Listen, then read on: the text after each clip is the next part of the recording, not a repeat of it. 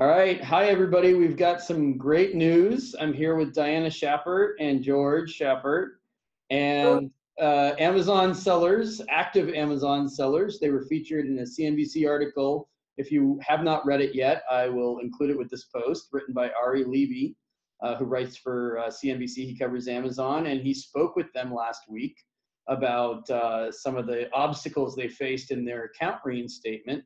I originally met you guys back in April, right? The Seller Velocity Conference. You attended that night, and you probably heard me saying something about suspensions and potential bad news, and how people get stuck in the reinstatement process, right? You didn't realize you were going to experience it firsthand as you did, right? You and I had talked about it, and there was really no evidence that you would be stuck for a while, and your suspension was not unique in any way. I mean, I've done a lot of them. I can attest to that, right?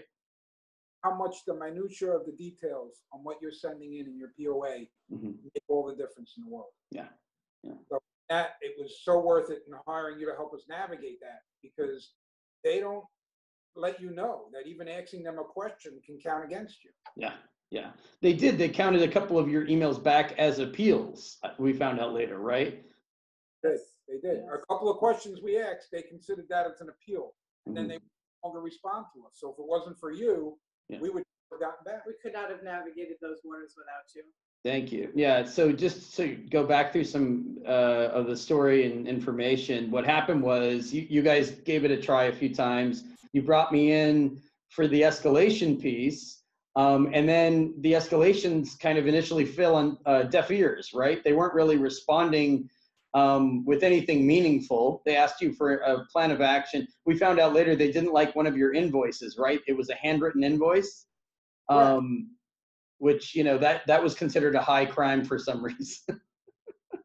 Unbelievable. And, it's funny because there are some legitimate companies still out there that will write written on top of a printed invoice of distribution of goods. They don't like that.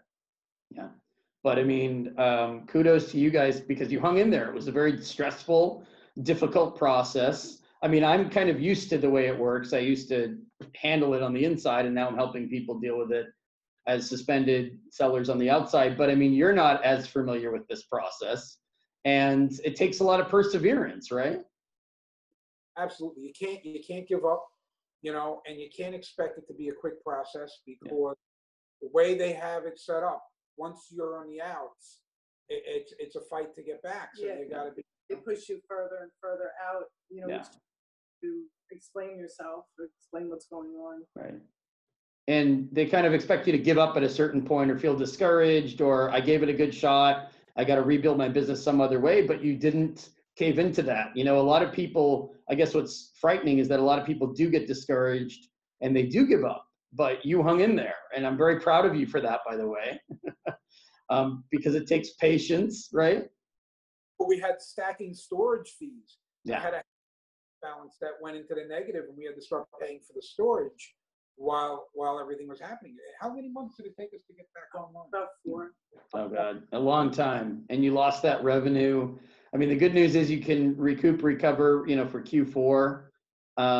And we've talked a lot about inventory, problematic inventory, and some things maybe they come out and they lower the chance that you'll get these kinds of item quality complaints in the future. But now this whole inauthentic, right? They use the word inauthentic to mean anything, really.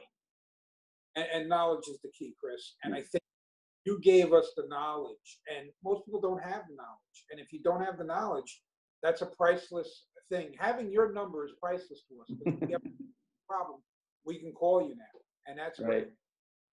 Yeah, we'll have to get together next time I'm in New York, right? For sure. We'll celebrate a little bit when you come out. I know. No, I'm really glad you got reinstated. I'm sure a lot of people are going to come to you for words of wisdom, because not only did you hang in there over, multiple escalations, and then Amazon kind of tuned you out, you had to find creative ways, right, to motivate them to look at you again. And then to counter their notions that you had sold anything that wasn't as advertised or wasn't authentic, which you had sold legitimate product, right? All of the products products we sold were legitimate. Yeah. We never had a fake, but we did have a few products that may have been purchased through a questionable source. Mhm. That's a big issue because a lot of people don't understand how they really need to investigate where they're buying their stuff from. And that's part of the knowledge of what we've learned. Right, right. So any other pearls of wisdom that you can share with people before we wrap it up? I mean, mostly I just wanted to tell people you're back on, you're active. I think that your credentials speak for themselves. When we were in you versus other people, you just seem to be on the up and up and on the straight and narrow. We really like that. We liked dealing with you. You made it easy. You made it not difficult. I know it took some time, but we got it, and I think everybody's happy.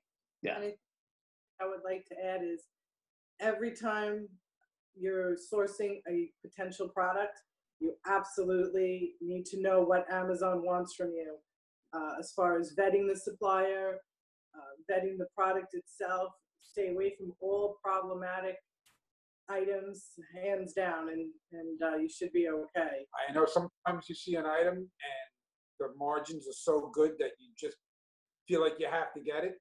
Sometimes you got to look twice. Why are the margins that good? Yeah. Excellent point. Yeah. Well, thank you for joining me tonight. I'm so glad you're back on, and we'll have to check in, with you guys after you've gotten back to that cruising altitude, and hopefully it'll be right back where you were when this all happened. It's unfortunate that it happened, but this is kind of the way Amazon is a little bit these days, and you just have to do the best you can with it. So, yeah. Well, we're run, so if there's anything we can do, we're always going to be here. Yeah. Great. Thank you so much. Thank you, Chris. Bye, Look everybody. forward to seeing you, Chris. Yeah.